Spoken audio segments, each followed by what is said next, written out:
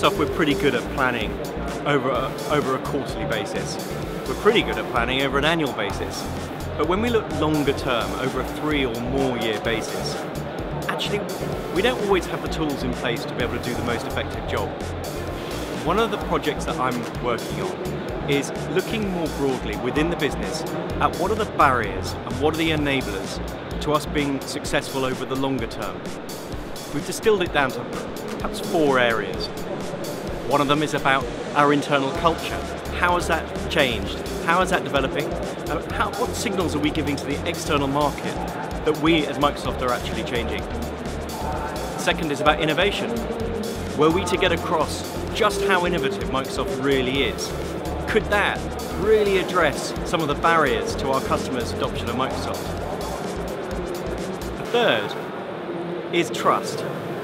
We've talked a lot about how we trust or we're driving trust in a Microsoft cloud, but what about trust in Microsoft?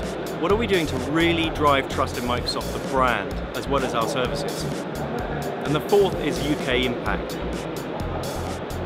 There's a strong sense that where our customers only to understand the effect that the business has in the UK, the impact we have in the UK, the work that we're doing, the people that we employ, that actually that would be a significant enabler for the business. It's all very well looking internally.